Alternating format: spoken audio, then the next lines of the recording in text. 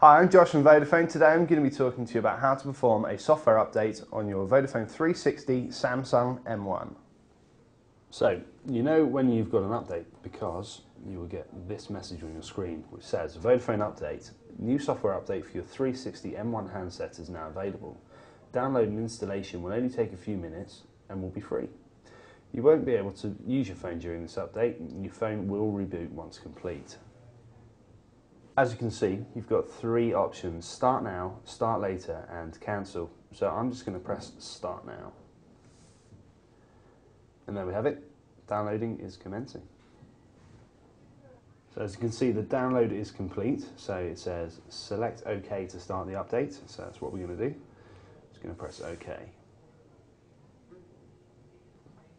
As you can tell, we've sped up the process of this update throughout the video. You'll be able to tell at any time just by looking on the screen. It obviously says phone software updating, and then there's a status bar at the bottom. That might reset a couple of times, but it will give you a fair idea of what's going on.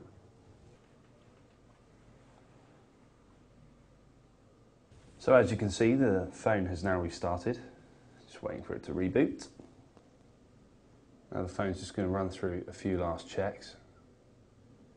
Restart again. This might take a few moments.